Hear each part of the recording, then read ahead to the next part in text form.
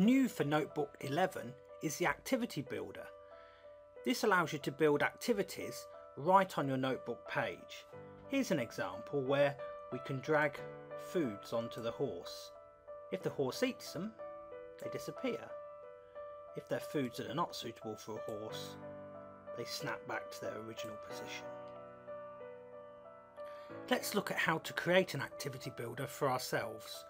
You start off with a normal notebook page. In this example, I've decided to make an activity where I can crunch prime numbers and non-prime numbers. But all of these objects on the notebook page are just normal objects. I've just used text.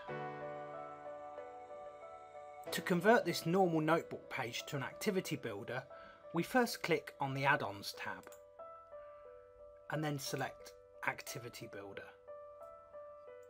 You build the activity by first of all selecting the object that you want to be a container for the other objects. So in this case I've selected my prime number cruncher. I now click on Edit. Now I can choose which objects are accepted. So in this case I need to drag in the prime numbers from my set.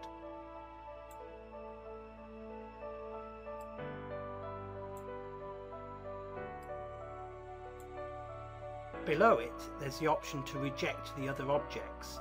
Given that every other number on the page is not a prime number, I can add all remaining.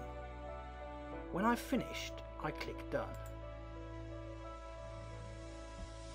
The next step is to check that my prime number cruncher is working okay. The prime numbers should disappear and the non-prime numbers should snap back to their original positions.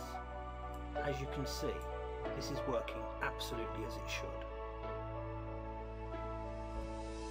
If I need to reset the activity builder, as I need to do here, just click Reset All and all of the numbers reappear in their appointed places. The next stage in building this activity is to set up my non-prime number cruncher. So first of all I select this object, identify it as an activity object using Edit. I can then drag the objects that it will accept, which in this case are the non-prime numbers.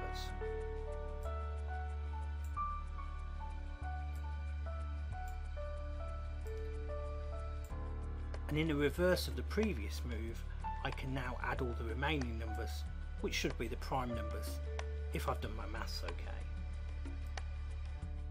I then click Done, and that activity object is set up. My page is now fully operational.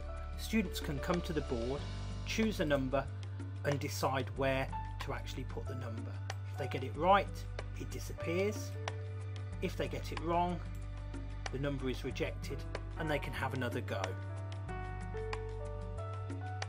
In building this activity, I've accepted the default for the objects, namely for accepted objects to fade out and rejected objects to bounce back.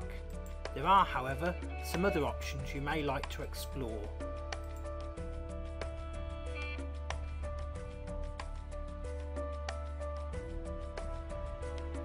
The Activity Builder is an example of an add-on for Smart Notebook 11. In the future, Smart are hoping to introduce more add-ons into this tab for you to build even better and more interactive lesson content. So do keep an eye on the Smart Exchange. In a later video, we'll be exploring another add-on called Extreme Collaboration. So please do watch that video too.